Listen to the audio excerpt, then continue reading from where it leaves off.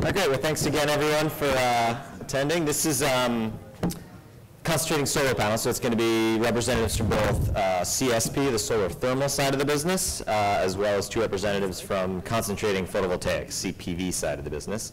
So we actually have, going to have each of them kind of give a little quick intro to themselves, their background, and their company, and then we'll go ahead and have sort of a moderated discussion, allowing them to kind of defend some of the accusations that have been made against them during this conference this far, and then questions from the audience. So without further info, we're going to have Amonix up first, actually. So Guy, you can basically... Good afternoon. I'm Guy Blanchard, VP of Corporate Development at Amonix.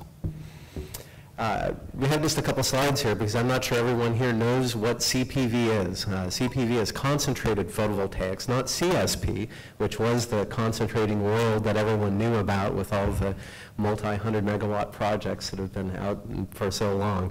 CPV has been around a long time as well.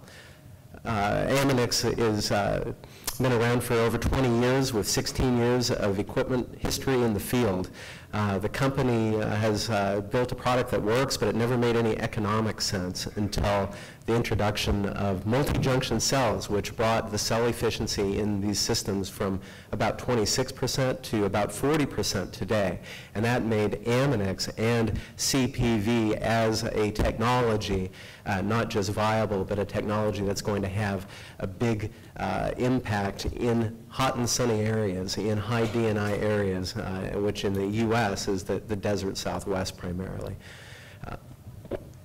So I just have a couple pictures of projects here, so people that may not be familiar with this see that the space is growing and has market acceptance, and it's going to accelerate very quickly here over the coming years. Here is a 5 megawatt project owned and operated by NextEra Energy. It is currently the largest commissioned CPV plant in North America. And here is, upon completion in the first quarter of next year, it will be the largest CPV plant. This is a 30 megawatt plant in Alamosa, Colorado, being developed by Cogentrix, owned and operated by Cogentrix as well, built by Mortenson Construction, delivering energy under a PPA to XL. So that's about it for introduction here. I look forward to having a lively conversation. Great. Actually, so we're going to switch the slides over to Jayesh's slides for AREVA. And actually, one quick comment before you begin, Jayesh, just so if you folks know, if you're looking at your program, we have had 2 substitutions on this panel, 2 upgrades, I would say. So we have, instead of Mark Crowley from SolFocus, we have Nancy Hartsock, who's the head of marketing, and replacing Tom Georgis from SolarReserve, we have Andrew Wang, who's the development director. So, sorry, Jayesh, go ahead. Okay, thanks very much, Brett. So I'm from AREVA Solar. I look after the US sales for the company. Most of you may know AREVA from the nuclear side of our business. We also have a very large renewables business, which is over $3 billion right now, mainly in offshore wind, and then last year through our acquisition of Ostra, AREVA Solar. Our primary goals are to deploy solar thermal technology to serve customers' needs for thermal energy, steam basically. Our headquarters are in Mountain View, and we also have manufacturing in Las Vegas and in Australia, where we have an operating plant and operations teams there as well. And we have business development teams all over the world. This just gives a picture of some of the locations where we have teams around the world. Headquarters are in Paris. We also have an R&D facility there. And of course, you know, most of the headquarters staff, but sales teams, as you can see, are across the world. Just giving you a couple of our power plants. We have the Kimberlina power plant in Bakersfield, California, which was the first new solar thermal plant in California built in over 20 years. We demonstrated high pressure superheated steam there about 2 years ago. So right now we are just making further advances to the technology. We also announced this year the Cogan Creek Solar Boost project in Queensland, Australia. That's a 44 megawatt booster project, which will be online in 2013. So that's just some case studies and an introduction to AREVA Solar. Thanks. Great. So I think now we're going to have Nancy give a few words about SolFocus and yourself. Hi, I'm Nancy Hartsock, the Vice President of Marketing and Business Development of SolFocus, also for the chairperson of an industry group called the CPV Consortium, which includes 95% of the CPV system cell and supply chain partners. Amonix and others are members of that organization. Because as an organization, CPV has always been challenged in that it's promised a lot and delivered little. until really 2011. And there's been progress along the way, but this has really been the breakthrough year for the technology, both in deployments as well as in a pipeline of projects. SolFocus has been doing CPV systems based on 3.5 high-efficiency cells for 6 years now. We've got 8 megawatts operating in the field, and in most cases, a lot of those cases, 4 years of field data. So for us, it's a year where you can finally say, yes, commercial projects have operated. Yes, they're producing right at 100 or slightly better % of their predicted energy generation, which kind of makes that bankability hurdle get better. So that's pretty much it. I would say for this audience that's here, you have a lot in common with CPV. CPV has tenacity. When people thought it was going to die and it was a $0 billion business, it survived. And like people that have been here for 2 days, you guys have tenacity because you're here for the last panel. All right, great. And our last panelist, Andrew, do you want to take up this? I've spoken on a lot of panels, but I've never been the guy to stand between, this and Miller time, so I'm trying to make this a good conversation. But my name is Andrew Long. I'm the Director of Development for SolarReserve. We're a Santa Monica-based company, developer of concentrating solar power plants. And you may have seen lots of pictures of a project with a circular field of flat mirrors tracking the sun and a big tower in the middle called Solar 2. That was a project whose technology forms the basis for what we're trying to do. We're developing projects throughout the Southwest and in Spain using concentrating solar power. And just to give you a little bit of sense of the scale and what we're about, which is a little bit different from probably everything you've heard today and yesterday. There are, it's a field of mirrors about 1.8 miles in diameter, and each mirror is 28 feet wide by 24 feet tall, and there's 17,350 of them, each pointing in different directions at a tower in the very middle. It's about a 653-foot tower, and on top of the tower is a device called a receiver through which we flow, it's a molten nitrate salt, and that salt is able to store the energy of the sun and not cool down very quickly at all. And then when you've got a source of heat in a tank and are able to boil water, generate steam day or night, then you're able to overcome some of the issues around renewable power in general, which is intermittency. When there's no sun, when there's no wind, typically with renewables you get no power. Well, we can deliver power, firm, dispatchable, predictable, and that's what we do. So we have a number of projects permitted throughout the Southwest and in Spain, but just wanted to point out that there is one project that is under construction. It was fully financed with the help of the Department of Energy in September. It's called the Crescent Dunes Solar Energy Project. It's about halfway between Las Vegas and Reno, in a little place called Tonopah, Nevada, a former silver mining town. And this project is 110 megawatts. So, at this physical scale, doesn't seem like it's much, but it's got a 50% capacity factor. So half the hours of the year, day or night, it's operating. So I'd be happy to talk to you more about what we do. Okay, thanks.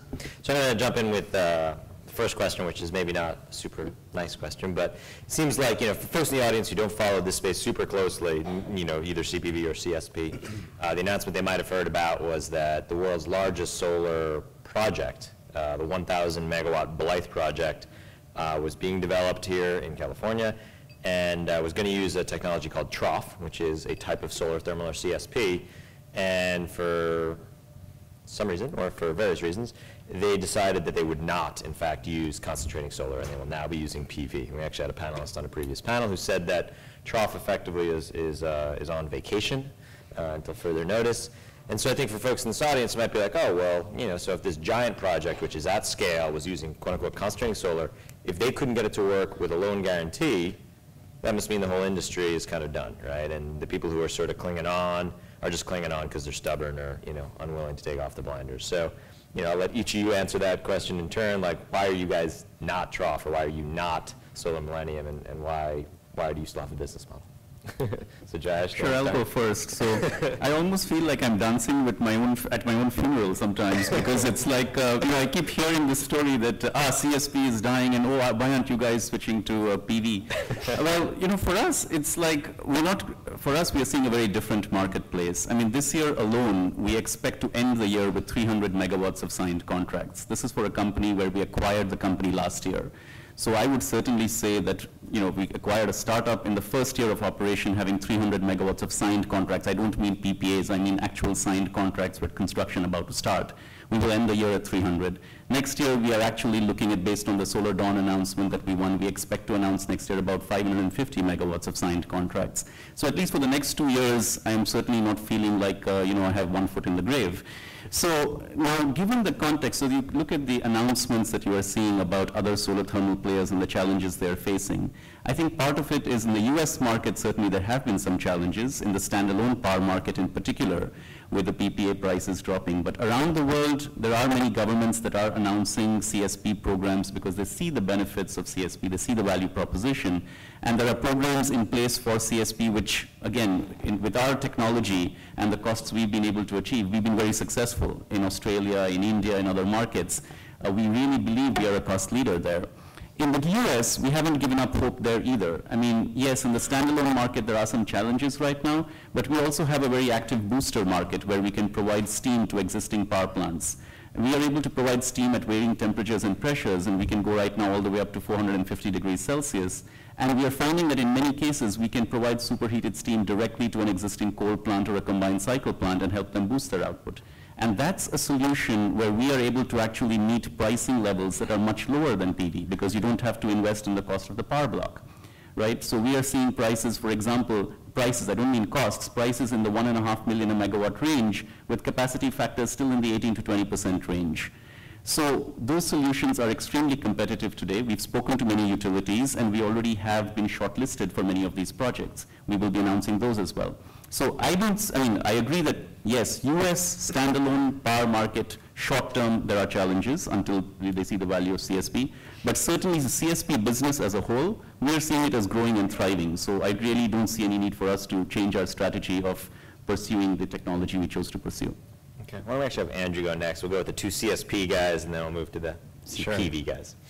There's no doubt our technology is a premium priced technology, but it's also a premium product. Now our challenge is that for RPS compliance, which in the US that's what it's about, the utilities, their utility commissions don't have authorization to buy premium products. It's all about complying with RPS at the minimum cost, and right now PV is it. So, we have one project that, the debt side, we've got a $737 million loan from the US government secured by the PPA. They had to go out and seek a significant amount, upwards of $250 million in equity. So, this is close to $1 billion project, but it is the first of its kind that can do what it is doing on a commercial scale. So, our challenge, significant challenge within our company, is to innovate, increase our efficiency, significantly reduce our costs in order to be, in a place where we can be in shooting range of PV technology. So, the U.S., we deal with utilities throughout the Southwest where the economics work better for us, and let's not even talk about renewable energy. So many of them don't even need any power for the next few years. So that is a challenge for everybody in this room. So we're hanging on to our permitted projects. We're going to see them forward. We have PPAs with NV Energy, with PG&E. We have a project that was approved this year for the Spanish feed-in tariff, albeit a bit off the original amount. And we're going to expand into international markets. So I just say that we had our offsite and we're looking to hire 20 people this year, in a company of about 50 right now. So let's talk. All right, so Nancy, you want to go next? Yeah, with what's happened, it always comes down to lowest cost of energy.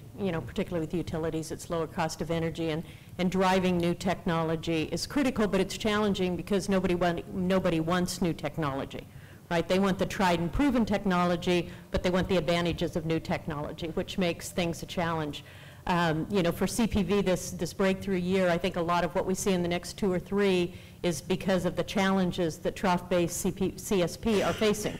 You can deploy and you can get the benefits and the efficiency benefits of concentrating with CPV, but you don't have to deploy at 150 or 250 megawatts. You can use 30, 50, 100 megawatt plants, put it near where you've got transmission capacity and distribution, even distribution lines. So you can fit often very well to where utilities need power. So it's really opened up an opportunity, but there's always that challenge of new technology versus established, lower cost, and I think what's hit a lot of the CSP plants is the unexpected cost of operation and actually cost over a lifetime of a plant, as well as permitting challenges based on how a lot of those plants are done. Okay. So I think everyone realizes this, but Nancy and I have a fundamentally different product. We're not heating a material and then turning that into electricity in the second cycle. We have PV. It's PV, except it's concentrating. So the performance of our systems looks like PV. We compete with PV. Our competition is PV.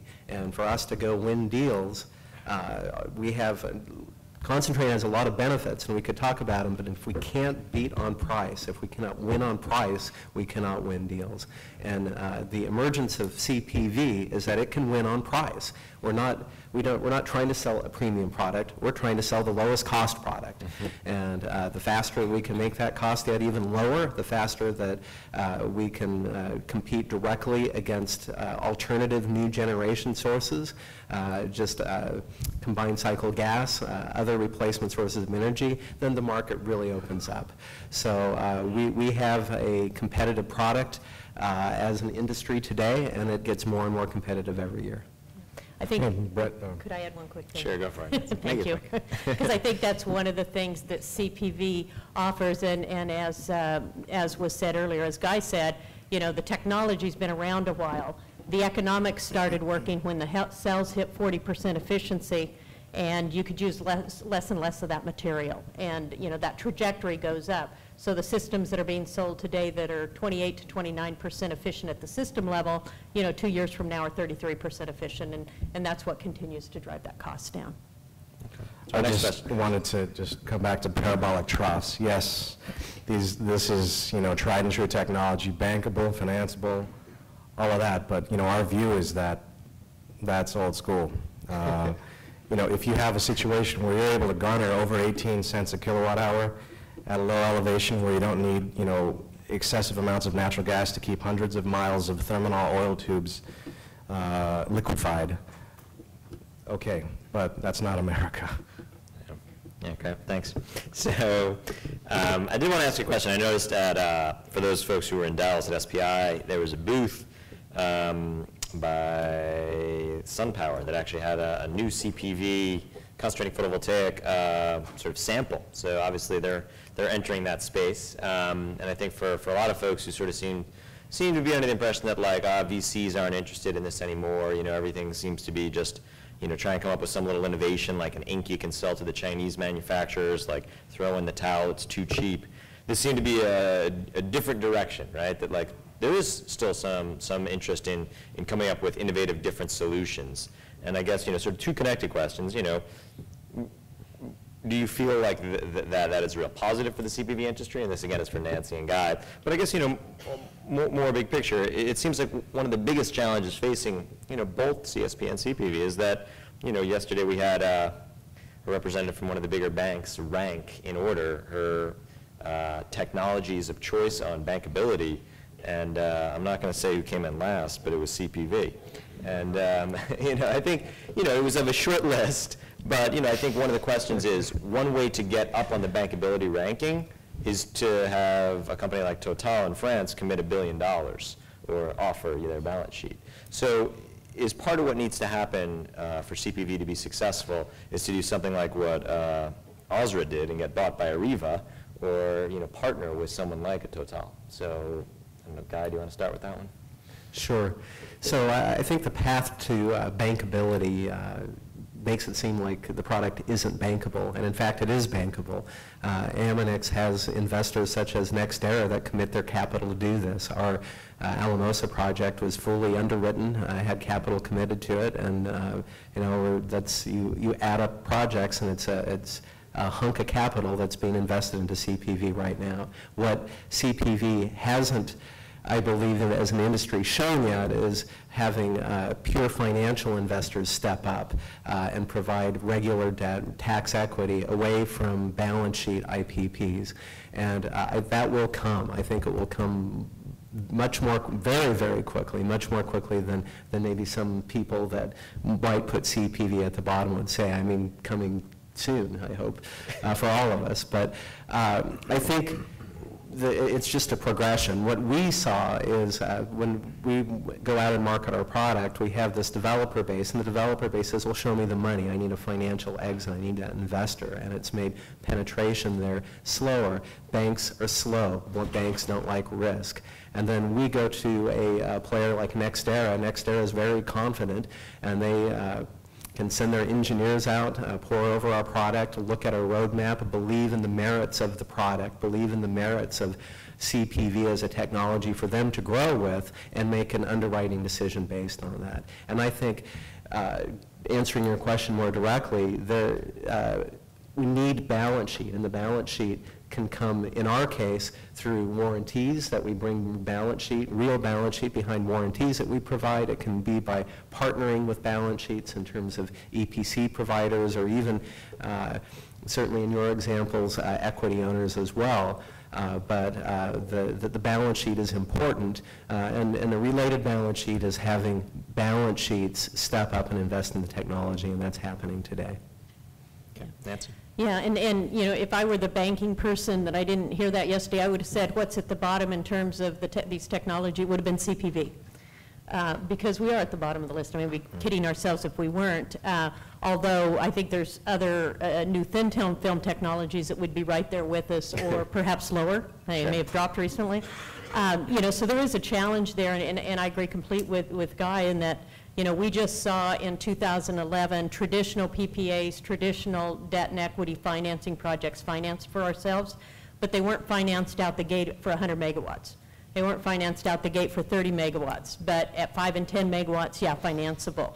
And so, you know, I'd recently had one of our EPC partners, and we work closely with a number of them, one of those being Bechtel, saying, are you financeable for a 150 megawatt project today in traditional finance? And I said, no, I'm financeable for a 50 megawatt project today, but by the middle of next year, I'm financeable for a 150 megawatt project. And I think it's that pace at which the industry, you know, picks up.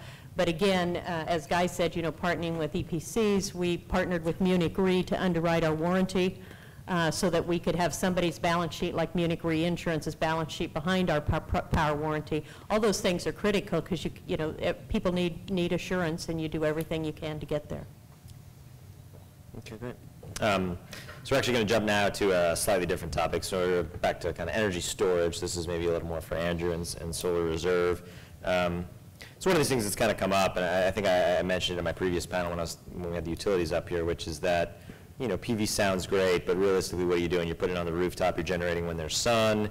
It's not really a direct replacement for a natural gas plant, right? And so a lot of people will say, you know, if the goal of the industry is to go from being, you know, 0.1% of electricity generation to, you know, 50 or 60%, you're going to need something that looks and acts and feels like a natural gas plant in some ways, right? Because that's what the utilities are used to, and that's what you can flip the light switch on in this room and be certain that it'll work.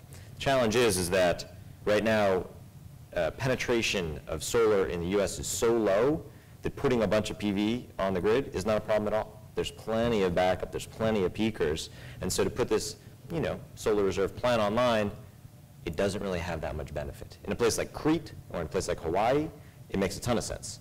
And so there's the possibility that the good solution is just early, and that maybe in 10 or 15 years, when we have high renewable penetration, then they'll really be clamoring for something like SolReserve, but you guys might not be around anymore because of sort of cash constraints. So just curious, you know, are there ways to get you guys to succeed in the near term in a place that has a lot of spinning reserve sort of natural gas plants online? Yeah, you know, for if you look at the energy market as a hamburger, the energy and capacity portion of it is like the meat. Things like ancillary services, the regulations, spin up, spin down, that's like pickles, right? You know, kind of on the margin. So, you know, we recognize that our product is a higher cost product. It generates power more expensively. However, it does something that the other renewable technologies can't do. You know, and we have these two PPAs, one with NV Energy.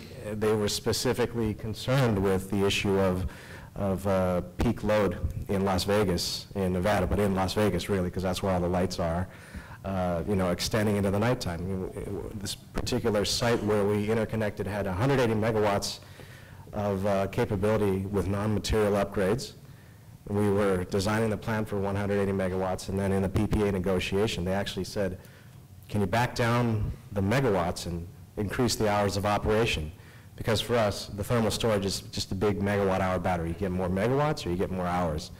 We should, yeah, sure, we'll back it down to 110 and extend it such that there are, you know, on a summer solstice, it's like 16 or 18 hours of operation. So in the PPA we had with PG&E, you know, there are provisions, a little bit non-standard provisions that allow us to be moved out of peak and time of day and maybe start at 6 a.m. in the morning and then, you know, shut down and be redispatched at other times of the day. So the problem is, again, it comes back to the RPS compliance purchasing. And that is a function that does not take into account, you know, grid reliability, integration costs, and this kind of a premium aspect of firm and dispatching. So, you know, we have to carry the flag and move forward with PUCs around the United States to try to work in a way to have that extra value realized. And so that's on our shoulders. And companies like RightSource, they're doing the same thing. East Solar, you hear them talking about molten salt energy storage. I think it's because there is this innate value that's not fully quantified yet, but is just, you know, on the operations side of a utility grid. They understand that you can't have things going on and off, you know, from minute to minute. Yeah, Jayesh, did you Just one additional comment. I think while it's very important to recognize the benefits of storage in terms of being able to extend the hours of generation and so on, the other real issue, the reason we are also working on storage in our solution is because you find that if you have a power block and you're going to have a fixed investment in that, you better be using that power block a lot more. And so for us, the real question when we are looking at the storage solution is, even in the US, even if the utilities don't value it as much, to get the overall cost of the project down and the cost of electricity down, we need to have storage so that we are fully utilizing that power block, or at least using it much more. So I think the key is you need to incorporate storage, but only if it is really driving down your cost of electricity, not just because the utility will say, yes, I'm going to pay you more, you know, I mean, or just because the utility wants that extra hour of storage. They're not going to pay you much more for that extra 2 hours. It has to be at a lower cost or at the same cost. Like most of the storage discussion these days revolves around things like batteries and flywheels, and you know, I venture to say that's not quite there yet on a commercial basis or on a scale basis. But you know, that's something that the grid needs, and I think this is, you know, there's a portfolio approach here that all of this stuff is needed. Now we just have to find where it all goes. Sure. Okay. So the next question is actually more for folks in the center, CPV folks. So we actually heard a quote, I think, well, I guess it was Shale who sort of mentioned that we've been hearing numbers for EPC cost, utility scale solar, I assume this is in 2012, of $2 a watt all in. So that's the module, the inverter, BOS, and I assume that is not pricing in the 100% duty on the Chinese modules that will be coming into play, but you know, it's just a rough figure, let's say.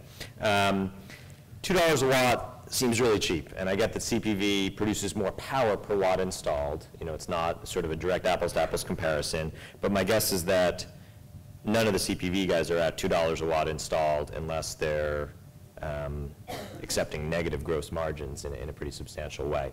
So the question would be, you know, if you're sitting down with a developer a year ago, you know, you could say, well, look, you know, all-in cost is $350 for PV. Go with us. We're about the same, and we generate more power. My sense is that pricing has come down so much in the last year that it's hard to know exactly how that math works. But you know, my question would be is, do you feel that there are some utilities that actually value the broad shoulders that you get? And for folks in the audience, maybe I should clarify that. Essentially the curve, the output that comes from something like CPV, because it has 2-axis tracking, has a lot more power early morning and late afternoon than traditional non-tracking PV. Do you feel like that's a selling point that you can really push, or does CPV have to win on levelized cost, or you're out. Well, projects have to win on IRR. Yeah. So that's a combination of levelized cost of energy and the value of the energy at different times a day. So yes, CPV in a lot of utility areas is going to generate more high-value energy, late afternoon hour energy, than would a lot of other technologies. But, you know, when we look at, and I totally agree, you know, a year ago we would have been looking at deals and saying 350, no sweat, we can do that and we'll get more energy for that. You know, today, could CPV, I can only speak for my CPV, could my CPV sell in 2012 for $2 a watt all in and make a 20% gross margin? You know, no. But the utility projects that we're bidding right now are 2013 projects. So can you make a margin at that in 2000? Because most of the large-scale 2012 projects are pretty well locked right now. I mean, if you're just now negotiating it, it's probably not going to go and scale at 100 megawatts next year.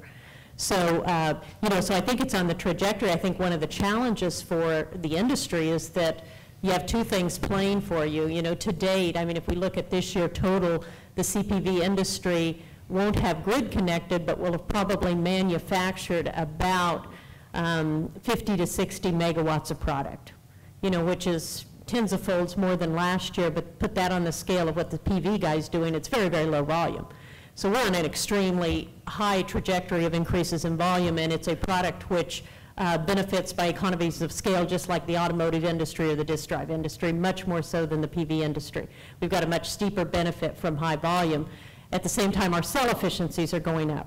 So as an industry, we're trying to say, okay, how much do we bank on cell efficiencies going up? Because we don't have to change our products to take advantage of that. You don't have to change your manufacturing to take advantage of that. And how much are you going to drive as you get to volume? So we're on a much steeper cost reduction path than the others. So can we be under $2 a watt all in for 2013 projects and still make a profit? It'll be tight, but I believe that's probably doable. It won't be doable if the industry doesn't scale. You know, if we're stuck here at 100 megawatts as an industry, we won't be able to achieve that, but that's not what we're seeing now. I mean, there's, what is it? I think it's using Brett's number, 565 megawatts or something of announced projects. Doesn't mean they're all funded, doesn't mean they've all got PPAs, but they've got some kind of an agreement in place. So, you know, with that scale and stuff, you can get there. But again, we don't, I guess I look at it to say I don't have to be at the same price because I generate more energy. Today I'm new technology, so I got a penalty for being new technology when it comes to financing. So in reality, to win just on cost, you really still have to be at the same price today. Okay. And Guy, do you want to add anything to that, or is that sufficient? I'll just add a little bit. We're price takers. The shouldering's great. I think there's other good benefits. The utilities want some diversity. We have a lot higher U.S. content than other products have, but and we have higher energy density. We have the afternoon higher energy staying in place, but we are price takers, unfortunately. So when the market goes down, our margins erode, and we have to be that much better. But we have projects going in 2012. We have a lot more plans for more in the future, and the investment into CPV is because even in the most aggressive PV cost roadmaps, CPV should be the winning technology in the markets where it works. In the desert Southwest in the U.S., CPV should win. And we expect between us and the other people here in the industry to demonstrate that over the coming years. Okay. We don't have much time left, but I was going to see if there were any audience questions. If you do have one, just raise your hand. We'll get a microphone to you. And if you could announce your name and your company and maybe suggest who the question's for. Sure. My name is Adam Shore, and I'm with EPRI, and this is for the CPV folks. What is the vetting process when it comes to deciding on the cell that you're going to use, and how often are you willing to change a cell if a new one comes to market that's more efficient than the one you've been using previously?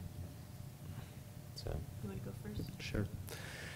So one of the great benefits of CPV is it's got a wonderful roadmap ahead of us. The Amonix product is going to have better cells, better use of the power that comes off that cells, all at continually lower costs. For us, goes to the balance sheet discussion a little bit. We want innovation, and we have to get that innovation into our product, but at the same time, our customers rely on the warranties that we're able to provide to get comfortable to invest capital. And we have to have a product as a cell that's proven. The 3-5 multi-junction cells are adapted, terrestrialized from the space industry. They're very, very robust semiconductor devices. But we have to demonstrate that, and we have to keep that in the product. So for us, it's trying to get the innovation into our product while keeping the bankability that having a product that customers understand stays in as well. Sure, but could you elaborate a little bit on the process required to, I understand that whatever new cell has to be bankable, but what goes into defining that for you all? Well, so certainly for us, we go through rigorous testing, looking at extremes, looking at the life cycle testing, doing a battery of tests, and that's all well and good. That's the technical side. The reality of the business side, right now we're buying, we take most of our cells from Boeing Spectra Lab, and customers are happy to see a Boeing name and a real warranty attached to the product they buy. So there's the business reality that's separate from the technical side. On the technical side, though, if I'll just touch on that briefly, because you know, we keep, there's probably 15 people making cells today. You got the Boeings, the MCORs have done it for a long time. You got the Solar Junctions and the Cerium doing new advanced things, and then you've got people like JDSU and RF Digital and those guys who are just big semiconductor guys that are doing LEDs and things that say, hey, it's the same process. So you have it, and this industry's never had this before. They've never had, which it's, to me it's extremely exciting because, you know, as long as you have a stale cell base, you don't push the stable guys to push the edge, right? No competition, then you just kind of stay there. So it's exciting. So, but we have a pretty rigorous, we track all these guys. We select the 5 that we think are the most important, which usually includes 2 established and 3 innovators. We have programs with them where as we do modules, their cells go in our modules. Today we've got our products certified with 3 different, IEC certified with 3 different cell suppliers. And we think that's important because of scalability. You know, as well as keeping pace with the technology and not necessarily being locked in just to one cell supplier. So, but it's a pretty rigorous. We have you know 5 people doing nothing more than cell testing and reliability testing on those cells. Okay, well, thanks. Actually, looks like we're out of time. So we're actually going to have Scott Clavena come up and say 1 or 2 quick words. But if you want to quickly thank our panel for their time, we really appreciate it.